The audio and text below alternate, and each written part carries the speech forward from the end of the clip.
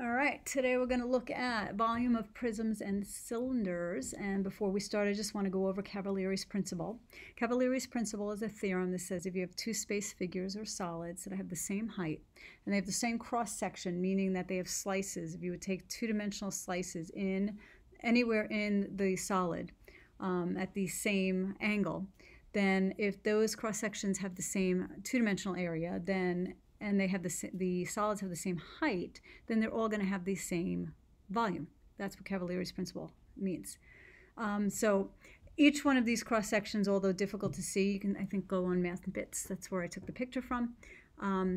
Each one of these comes out to be an area. Each cross section has an area of 30.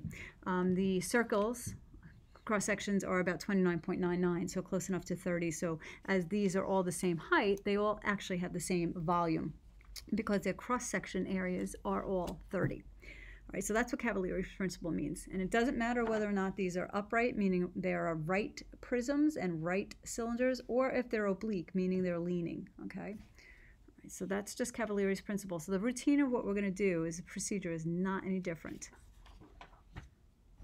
Okay, so let's just look and explore just really quickly a larger pictures of these. This is a right rectangular prism. Okay, it means it's straight up and down. They're right angles at each. An oblique means that it's leaning, kind of like the Leaning Tower of Pisa. Okay, so it just kind of leans. It was upright once, and it is not anymore. All right, this is an oblique cylinder. All right, as you can see, its height is going to be from here to here. Okay, that's its height. It's the perpendicular distance from one point to the other on the bases. However, you notice that this is not at the center. What connects the centers of your two bases is called the axis, and that really doesn't mean anything to us for volume. It's just showing us at the degree at which the oblique solid is leaning. All right, so we're interested in height. We're interested in this. In a right cylinder, obviously, they'll connect both the centers, and you'll see your height. And, of course, radius is always from the center of your circles. Okay, circular bases. All right, so let's get started on a problem. Okay. We want to find the volume of the rectangular prism, and rectangular prism just meaning its base, which is down here. Okay, I always look at what it's sitting on to be the base, its volume equals the base area, capital B again, times its height. So if we use this as its base area, this obviously makes sense to be how tall it is. Okay, that's its height.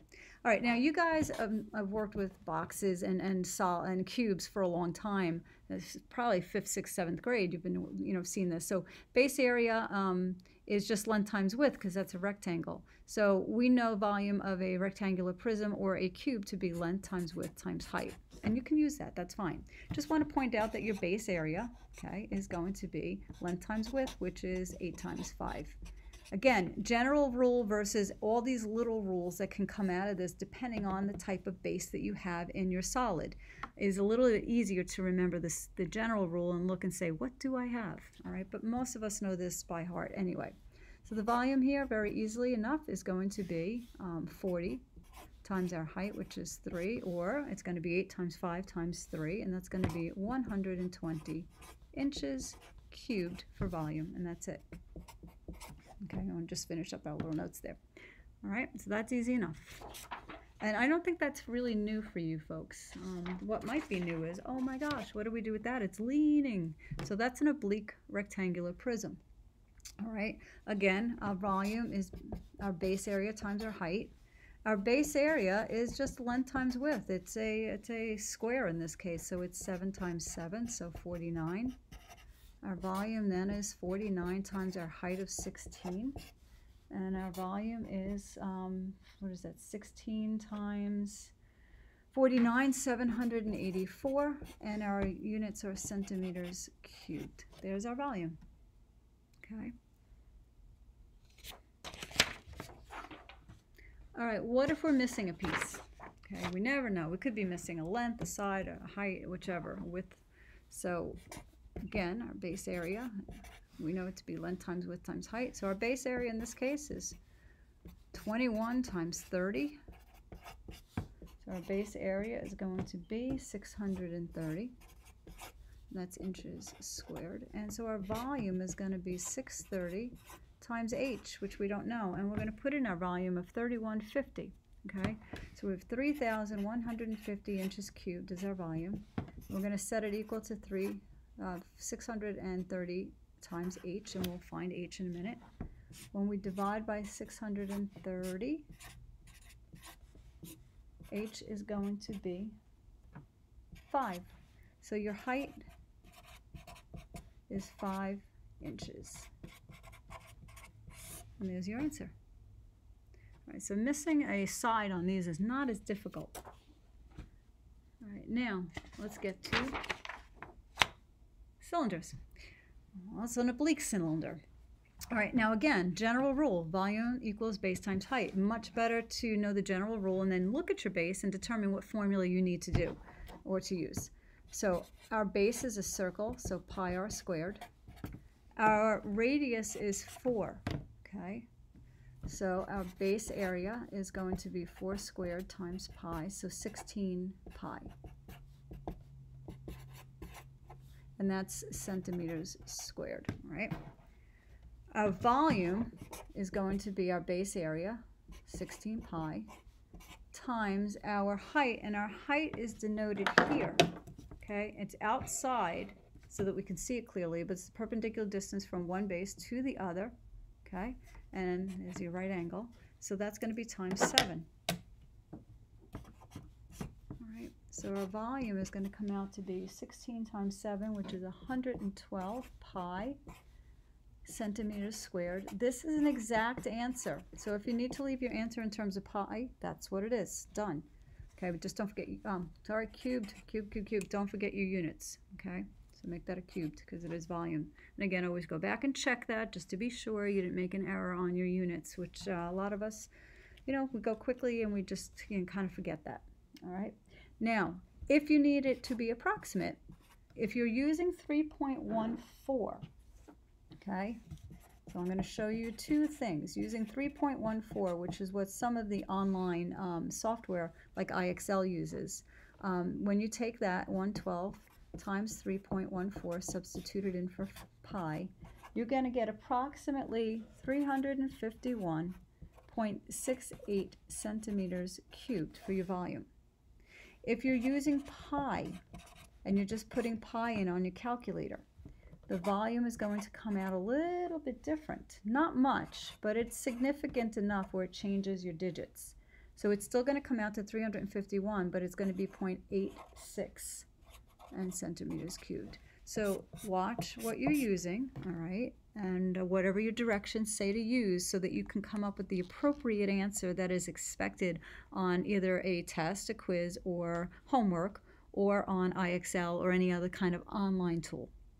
Okay. And lastly, what if we're missing something like our radius? So if we don't know our radius, it's r. If we know our height, okay, right here is 10. All right, and we know our volume is 282.6 centimeters cubed. We can go about our business the same way we were before, okay? Volume equals to our base area times our height. Our base area in this case, because it's a circle, it's pi r squared, and we don't know r, so that is what we have for base area. All right, our height is 10, so now we're going to take our volume of 282.6. It's going to equal to our base area of pi r squared. Again, we don't know r, that's why we leave it that way, and times 10. All right, so now we're going to divide by 10 to start solving. We need to isolate r squared so that we can get r alone. That's our variable. All right, and when we divide by 10, we're going to get 28.26, and that equals pi r squared. Now we're going to divide by pi. So r squared equals to 28.26 divided by pi. We're in a position now to solve for r, so we take the square root of each side, and we only want the positive, so r is exactly going to be equal to the square root of 28.26 over pi, all under the root. That's exact. And the units on this would be, in our case, centimeters cubed.